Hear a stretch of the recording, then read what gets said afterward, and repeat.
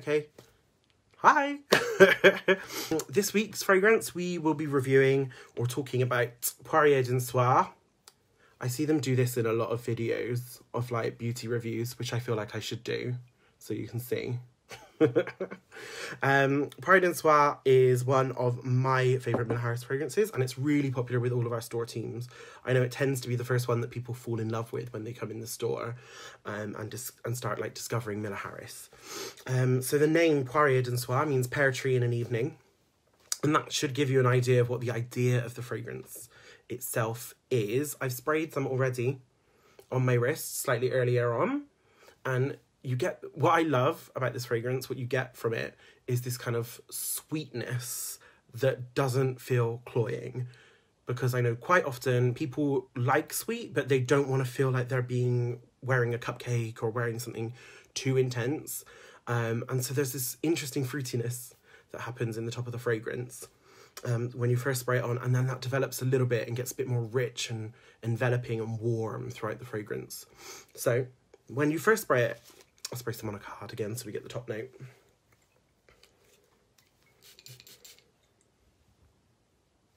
Okay, so when you first spray this fragrance, it just feels good. You get this really wonderful sort of like fizzy burst of citrus right at the top, which is some bergamot, and also some tagettes. So tagettes is, it's like marigolds, and the oil has a kind of like floral but slightly orangey sort of fragrance to it. And here it's kind of adding just a little bit of like fizzy floralcy in the top. And then obviously, to capture this idea of a pear tree, we wanted to have the pears. So you want to have that pear sweetness going on. So that's right there. And it's not one of those pears that feels a bit like pear drops, if you know what I mean. Those kind of like boiled sweets. It's instead kind of like a bruised pear that's on the tree. Or maybe some that fall into the ground in like a pear orchard or something. And so you've got this kind of sweetness about it, and also this kind of bruised warmth that the fruit has. So I find that really rich and kind of inviting. And it's the kind of thing you want to just keep going back to and smelling, which I keep doing a lot. Okay, so then let me talk about the idea behind the fragrance first. So the whole thing was to capture the smell of a pear tree in an evening in the autumn, which is obviously when they're fruiting.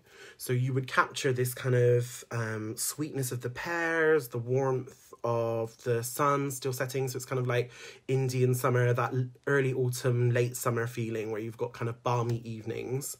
And then there might also be, I find at least, that there's a kind of smokiness that's happening in the background of the fragrance. So it might be like there's a bonfire happening somewhere in a field further away, or like someone's garden a bit away, and you're underneath the pear tree, kind of enraptured with all of the pears and just feeling absolutely like, this is delicious smelling and I need to eat these pears.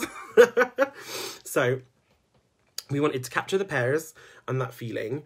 Some greenery, which is like the leaves, and then like the sensation of being in a garden as well. So actually in the top of the fragrance, we have bergamot, we have tagettes, which I've already spoken about. That's the oil that's from the marigolds, slightly orangey and floral. And then we have pear, obviously. There's also a sort of like caramel effect, but it's not overwhelming. It's very, very delicate, and sort of like runs underneath it, and it gives it kind of, I wouldn't say like a candy apple vibe, but I kind of can imagine that there's some candy happening around the pear. And then in the heart, there's all of this floralcy. So you have peonies and you have Turkish rose, and it's really sort of voluptuous and warm version of the floralcy rather than being super, super fresh. And alongside that, we actually have some rum extract in the fragrance. So rum you can extract through CO2 extraction. And it just smells a bit like, the actual oil smells kind of insane because it feels like you're going to do a shot of rum. But when you're smelling it in a fragrance, it adds this kind of rich depth and warmth and sensuality instead of smelling too kind of like booze. So if you wear Poirier D'un Soir, don't worry, there's no kind of like I smell of booze feeling going on, but the rum effect is very useful, and the perfumers worked it very interestingly and well into the fragrance.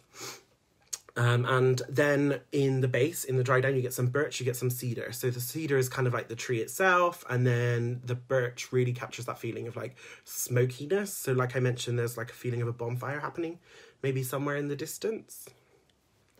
And I mean, this was one of the first, when I first went into Miller Harris 4 and a bit years ago, to kind of talk to them about maybe doing some training for them, I was sniffing through things, and this was the one that I kept picking up myself. So it just kept like picking up the bottle and sniffing away like an addict, desperately needing a little bit more of my Poirier D'un Soir. And then I also discovered Teutonique that day, which I still wear day in, day out. It's like one of my everyday fragrances, and I think it's wonderful. But Poirier D'un Soir is a bit more of a event fragrance for me. I know a lot of people, a lot of our customers do tend to wear it day in, day out. But for me, it's kind of the kind of thing that you would wear of an evening. I guess it's because of the name and maybe the sensation of kind of warmth, fruitiness, things like that. It makes you feel like it's an evening perfume. It makes a bit of a statement. But what I would like to talk about next is kind of how you can wear and layer Poirier D'un Soir. So this is, like I said, kind of a sweeter fragrance. So you might want to put it with something a little bit warmer, a little bit more woody, in order to kind of draw out the richness and the warmth of the fragrance. So I would suggest that you could put it with something like Vetiver Insolente or Le Cèdre, and that would really sort of like dry the fragrance out a little bit and make it a bit more maybe on the sort of like masculine warm side. And I do happen to know that it works incredibly well with Rose Silence. They share a kind of blackcurranty effect in there, and obviously the rose, so it starts to tie together very nicely, and you get this really beautiful rose with a kind of like pear mandarin sweetness going on when you combine the two of them, and a bit more woodiness that you wouldn't necessarily find in Rose Silence on its own. Yeah, oh god, it's good. It's so good. And yeah, I've been wearing it now for a couple of hours, and what happens is it dries, you get this kind of sweet sweet woods sensation, I would say. So as if someone has kind of cut some wood, like you've grated some wood, and then you've drizzled a little bit of caramel on it, and it has that kind of texture and warmth going on. So we'll see you very soon, and remember to stay home and look after yourself and be careful and kind. Bye.